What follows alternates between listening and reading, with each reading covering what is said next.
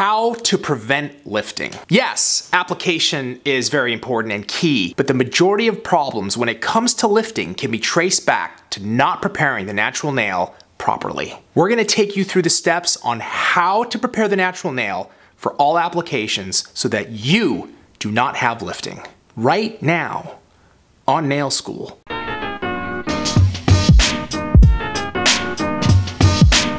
All right, Tracy, preventing lifting. What do you have for us today? It's something I actually had problems with when I first started doing nails, was lifting. And I was able to figure out that it came back to preparation. So what I want to do is show you the fastest possible way of prepping the nail, a proper way that's going to help you prevent lifting. So we're going to start with this nail, and what I'm going to show you is the wrong way of prepping. And then we'll go into the proper way of prepping and why that works. The one thing I like to show when I'm teaching a class is I take a marker and I show them exactly where we're talking about when we're talking about cuticle area preparation. And it's right back here. This is all area that needs to be prepped. So we're going to be working with our electric file with a medium grit sanding band. And we're gonna start right here. And this is what most people do when they're prepping. They come back here.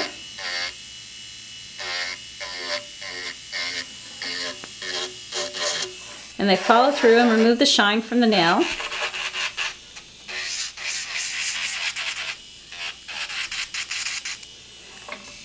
And they say, that's good enough. And let me show you.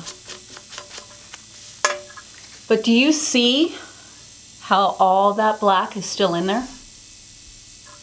We have to make sure the cuticle is completely clean so we don't get lifting.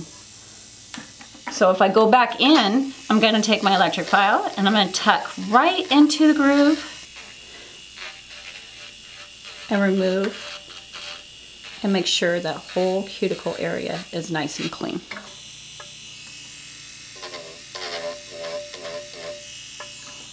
So every once in a while we get a client who has deep pockets. And what happens is it makes it very difficult to get in there and get all that clean.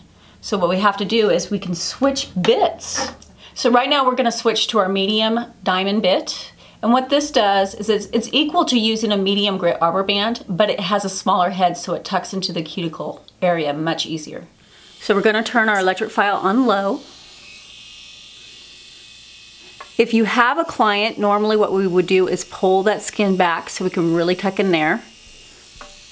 But since I'm working on myself, I'm just going to turn my hand and get into that groove.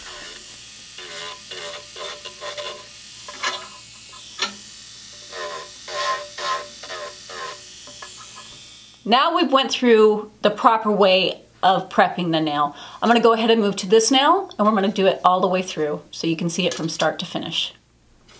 We're going to start by pushing back the cuticle.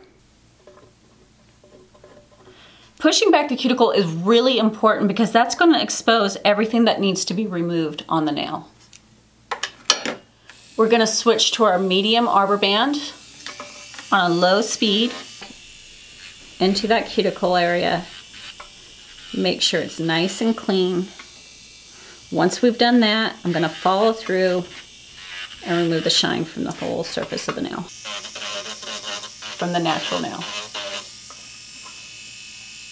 So it's really important to cleanse the nail with something that's going to dehydrate, remove the oils and the contaminants from the nail. You can do it two different ways. You can take a lint-free wipe and cleanse your nail. But I'm going to show you a tip and trick that really works really well. I like to use a manicure brush after I've filed and prepped the nail. I like to dust off the nail, pump it with a swipe, and cleanse it this way.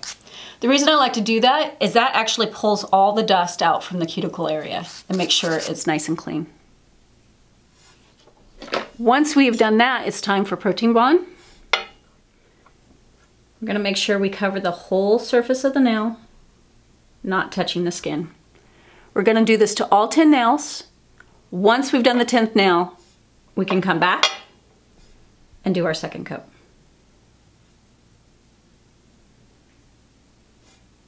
So we have prepped the nail. This prep would apply whether you're using acrylic or a hard gel.